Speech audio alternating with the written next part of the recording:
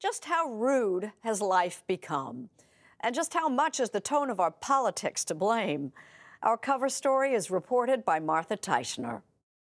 Shame! Shame!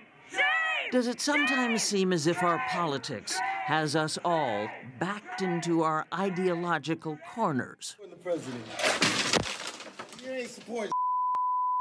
Does it seem as if insults and name-calling, I call him Little Marco, Little Marco, crooked Hillary Clinton, have taken the place of civil dialogue, that incivility has gone viral?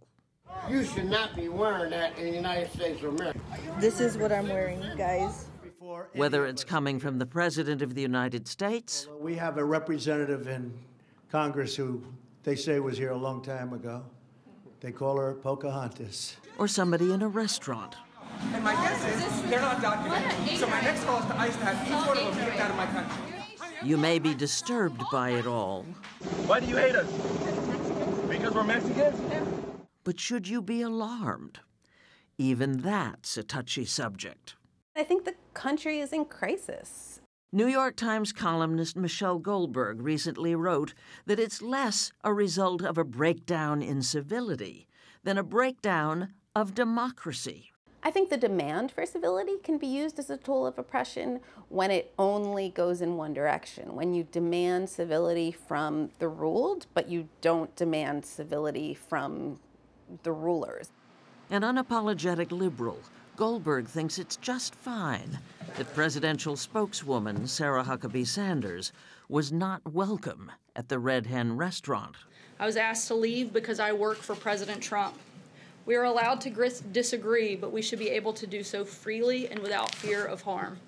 And Goldberg thinks it's just fine that California Democrat Congresswoman Maxine Waters has called for confrontation.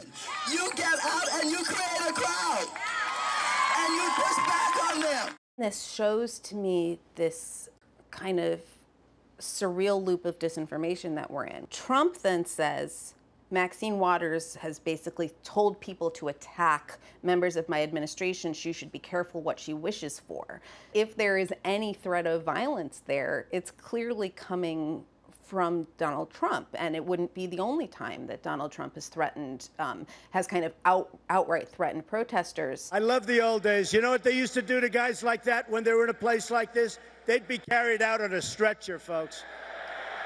So we're missing the point by talking about manners and civility. It's not a crisis that members of this administration can't go to a restaurant without being heckled.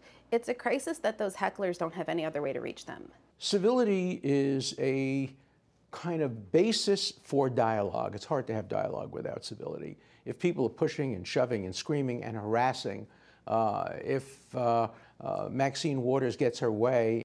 Constitutional lawyer Alan Dershowitz, a lifelong Democrat, caused a bit of a kerfuffle after complaining about being shunned by his Martha's Vineyard neighbors for defending President Donald Trump's civil liberties, an argument he makes in his new book. I don't care about being shunned. I don't care about not being invited to parties. What I care about is the big issue of trying to silence Americans who have a different point of view. President Trump encourages incivility by his name-calling, by his mocking of people. The appropriate response to that is not incivility on the other side. What is it? Michelle Obama put it very well when she said, "When they go low, we go high." Dershowitz argues that nothing about the current political climate justifies incivility. I'm nearly 80 years old. I've lived through many times, and every era, people say, in these times, this is special. In these times, they're detaining Japanese Americans in detention centers. In these times, there's segregation. If we allowed that to operate, the in these times approach, everything would be in these times. And we would live in a society of incivility. There is nothing special about these times. So what is it that we're actually seeing? Well, I think of it as a revolution in manners, but maybe a better way to describe it is a gerrymandering of the boundaries of polite society. Keith Bybee is a professor at the Syracuse University College of Law and author of How Civility Works. any period in American history where there's been intense political conflict, you can find severe breaches of etiquette. If you think it's bad today, consider the incident in 1856, when pro-slavery South Carolina Congressman Preston Brooks went into the Senate and beat Massachusetts Senator Charles Sumner, an ardent abolitionist, with his cane, nearly killing him. Now consider the civil rights movement more than a century later. The civil rights movement, in a fundamental way, led to the revision of our understanding of what constitutes appropriate behavior and the baseline of respect. The peaceful protests, often met with violent pushback, upended notions of civility and incivility as means to an end, as good or bad. Martin Luther King today is praised for a philosophy of nonviolence, and yet, at the time, what was considered civil disobedience, civil protest, was not considered civil at all. No, it was experienced by a number of people at the time as a gross incivility. I would characterize myself as a mainline Republican. Representative Steve Stivers. And I'm a strong, staunch Democrat. And Representative Joyce Beatty are members of Congress from the Columbus, Ohio area. 14 months ago now, I had a gentleman call and threaten to kill not just me, my wife, and my, at that time, 7-year-old daughter. It really made me think about, gee, the climate out there is driving folks across our country to the extremes. Every day we turn on TV, and with social media, it has just been so prolific that it's in your face with Twitter and Instagram and all the things that are being said. But our children are listening to this. Beatty and Stivers are longtime friends, but on many issues, polar opposites politically.